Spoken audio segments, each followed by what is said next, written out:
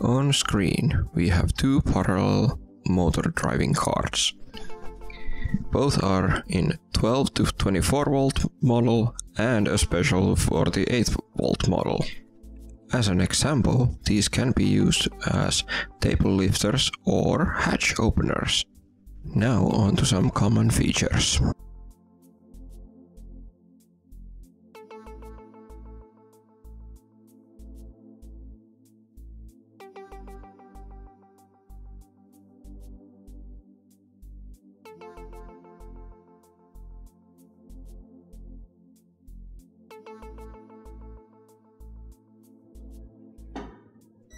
Here we use EM339 SPF to drive two table lifting columns.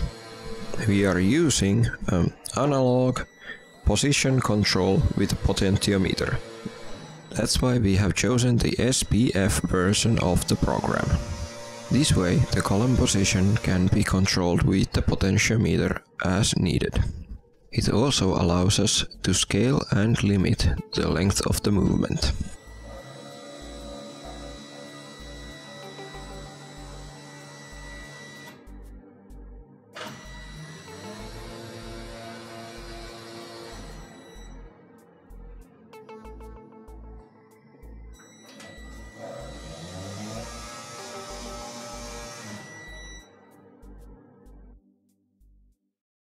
Here we use EM337 to drive 4 actuators using button control.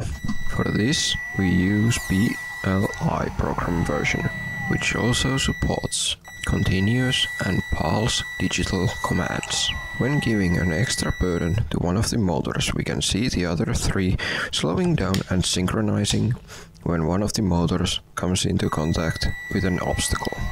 If the obstacle is not moving, the current limit will stop the motor and the other 3 will also stop.